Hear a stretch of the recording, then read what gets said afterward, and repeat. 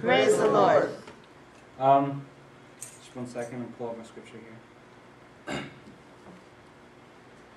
Before I start, I'd like to read from the book of Exodus, chapter 14, verse 14. Praise God. Exodus 14, 14. Exodus 14, 14. We all find the same amen.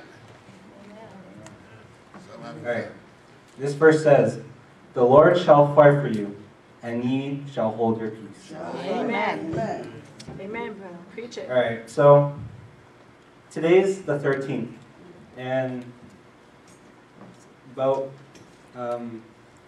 it was 2 days ago that it was I'm not too sure how long it was since the terrorist attacks, 9/11. Yes.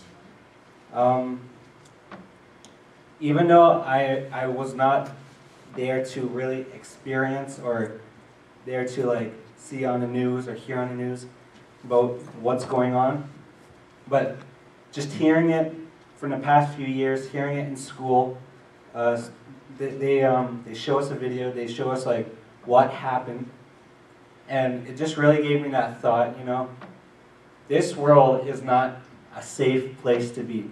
This world is not a safe place to live in. Yes.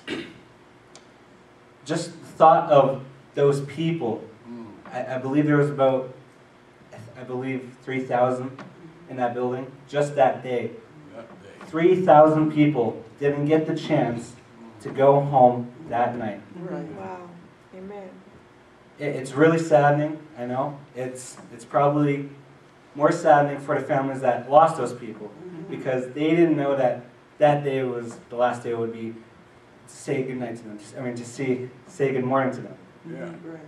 But I just want to say that I am super thankful for being safe in a home, safe in a church, safe in Fort McMurray, safe with the salvation that I have. Amen. Amen. Those people have not given the opportunity to go home and say, to see their family again. Because there are business people that have families that are working for their family. Yes.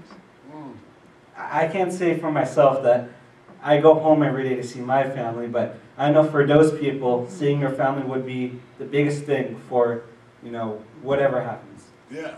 I just want to say I am super thankful, super grateful for where I am, and you guys should be too. Yes. Everyone in this sanctuary tonight should be thankful that, that we are safe.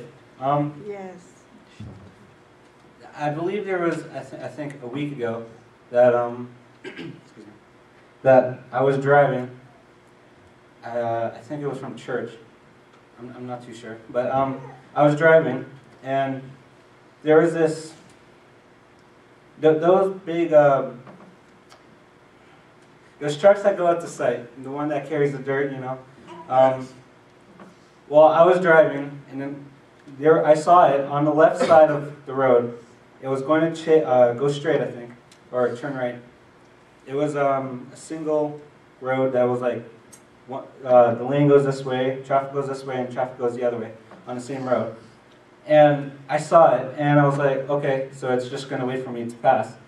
Then all of a sudden, it just decides to give her, just to... my, come on. And it was just a last second thought, I would say I was pretty close. I'm not too sure how far I was from it, but I just thought, I am thankful for that protection, because if I was not paying attention and saw that truck, I really don't think I would be up here tonight. But I just want to say that I am safe, and I am so thankful for what God has done in my life and has kept me. Yes, amen. I just want to say that I am super thankful for where I am. Thankful for my mother for taking care of me. Thankful for my parents actually for taking care of me. And thank you for Pastor, and thank you for everyone else. Hallelujah, Jesus. Hallelujah. Sunday school teachers. Yes. I just want to say I am thankful for where I am. That's what I want to say.